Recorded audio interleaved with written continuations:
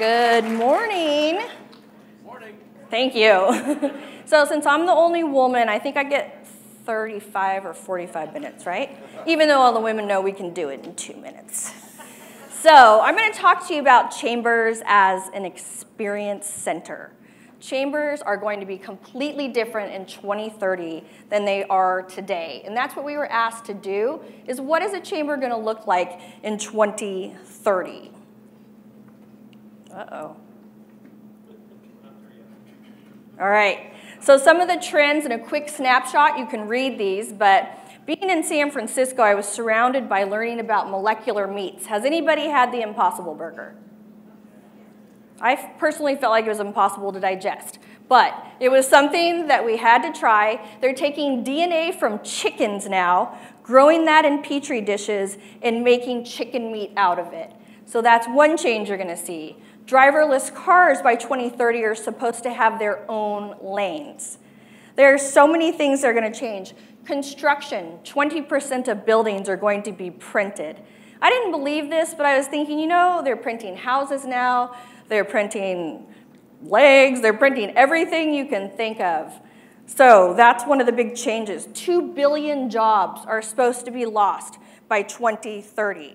So when you're thinking about this, you have to think, what is your value proposition?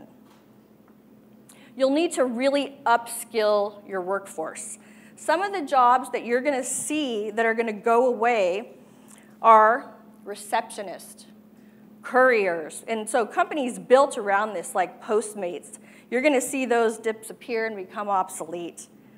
Taxi drivers, bus drivers, security guards, farmers, and accountants. So a lot of those things are going to be done by AI. AI will completely take over by 2030. Some of the non-replaceable jobs, for those of you that are probably excited, are the ones that actually you have to engage with people, surprisingly. Psychiatrists, which we could all use being in chamber work, lawyers, social workers, HR, event planners, so give yourself a big hand, some problem solvers, but you must be a problem solver and be on point to continue to work beyond 2030. So I would put together a think tank if I were your chamber and start working with a group of problem solvers. Ask yourself, do you have a team of solvers or do you have a team of problems? Put together what you think your chamber is going to look like. All right, this is a really great example. We already see that brick and mortar is completely disappearing. Now, how many of you shop online? Pretty much everyone. How many of you have been to an Amazon Go store? Yeah, you go in, get all your stuff, don't have to talk to anyone, already paid for it. And the best thing about this business plan as an experience is now there's empty storefronts, and guess what Amazon does? They go do pop-ups with 4-star stores. So they've really thought about what the experiential thought to this is. I've watched chambers grow for 20 years. I'm going to tell you a little bit about the transitioning of them. I know Pam, I just saw you in the audience. When I started in Fort Collins, it's Pam's fault, we had a lobby, right? Everybody had a lobby. You walked in, you engage with people. You say, hey, how are you? What can I help you with? Membership? In San Rafael, we had a lobby, but we had information. We had packets. We had maps. We had all these things. In Irvine, we had a lobby, but we also had a building that provides experiences. Sandra was just telling me the other day they deliver gas now. But they have a game room. They did farmers markets. They had food trucks, social events. In San Francisco, every building has an experience. We had gyms, we had touch screens, we had salons, we had pop-ups. Dave, this will be your favorite. We had a nap room. You could sign up for a 30-minute nap if you wanted. Airbnb's corporate headquarters has 32 drinks on tap every day, from kombucha to oat milk to wine and beer. So ask yourself, what experience are you going to provide for not only your employee, but your member? In Healdsburg, where I am now, I'm sure you're thinking, oh, those are bigger chambers. Well, in Healdsburg, what we have is a visitor center up front that's behind our chamber. And we're changing that into an experience center with pop-ups and unique attractions. I'm going to move on to what your biggest competitor is right now. Who do you think your biggest competitor is? Other chambers? Other organizations? Nope, it's co-working spaces.